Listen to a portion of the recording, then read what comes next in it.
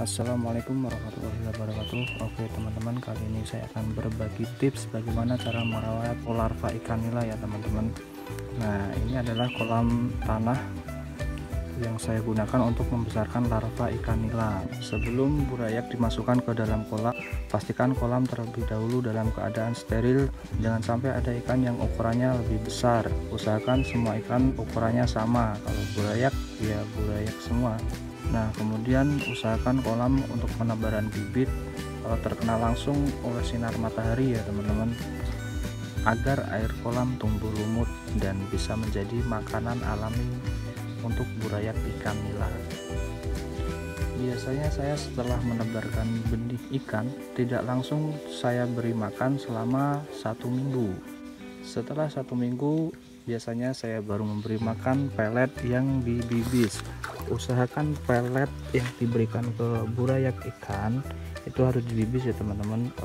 Kebetulan ini ikan saya sudah berumur 1 bulan, jadi saya sudah menggunakan pelet ukuran min 2. Ini saya bibis dengan cairan fermentasi yang saya buat di video saya sebelumnya ya teman-teman. Saya biasa memberi makan ketika waktu di siang hari saja ya teman-teman, soalnya kalau di malam hari itu sangat minim oksigen, sedangkan kalau di siang hari air mengandung banyak oksigen karena terpampang langsung dengan sinar matahari. Saya biasanya hanya memberi makan ikan ini sehari sebanyak 2 kali saja. Anakan ikan nila pencernaannya belum sekuat ikan nila dewasa ya teman-teman. Jadi untuk memberi makan jangan terlalu banyak. Biasanya kalau memberi makan terlalu banyak nanti akan terjadi masalah seperti pecah empedu, ikan mati berturut-turut, dan terkena serangan jamur begitu ya teman-teman. Usahakan ketika memberi makan itu waktunya rutin ya teman-teman. Saya biasa memberi makan antara jam 10 kalau sinar matahari sudah terlihat terang, dan kemudian saya memberi makan lagi sekitar jam 2 atau sampai jam 3 sore saja.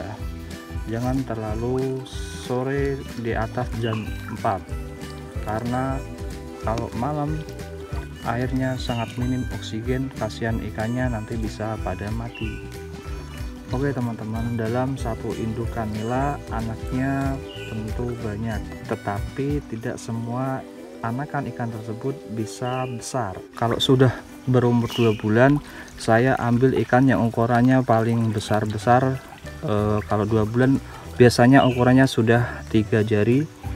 Kemudian saya masukkan ke kolam pembesaran. Oke teman-teman, ini adalah ikan yang saya ambil dari kolam tanah yang ada di belakang rumah saya kemarin. Ini saya ambil yang ukuran 3 jari, 2 jari, dan ukuran yang sudah siap dijual seperti ini contohnya. Nah, ikan hasil sortiran ini akan saya masukkan ke kolam pembesaran yang ini teman-teman.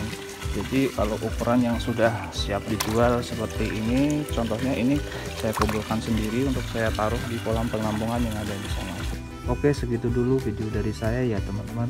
Kalau ada pertanyaan silahkan ditulis di kolom komentar, insya Allah akan saya jawab.